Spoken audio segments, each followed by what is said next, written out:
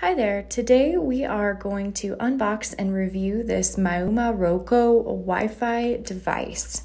This is a portable wireless router that lets you have access to 4G internet anywhere. Everything came very nicely packaged. The device itself is white and it came with a covering of some plastic wrap, and it was perfect right out of the box.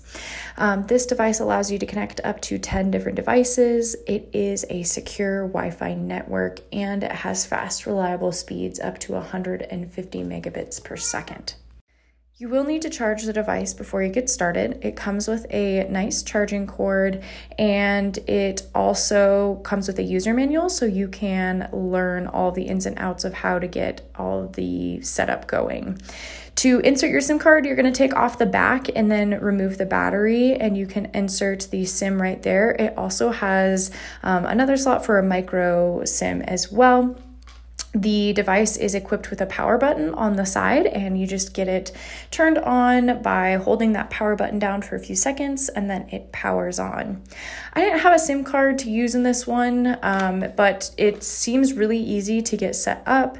Once you have the SIM, it would connect to Wi-Fi like I'm showing here. The device does come with like a generic password that they suggest that you change just for security, but the password is included in the instruction manual so you can join the Wi-Fi network right off the bat. Also included in the instruction manual is a web address so you can get all of the information for the device, do things like change your password, all the ins and outs of that. So that is a pretty important part of the process to get everything set up. It was really easy to get connected to Wi-Fi though.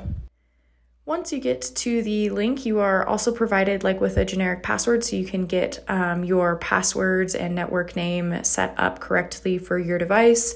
I highly recommend getting a SIM card if you want to try this out. It would be great for travel or going overseas if you're doing that this summer.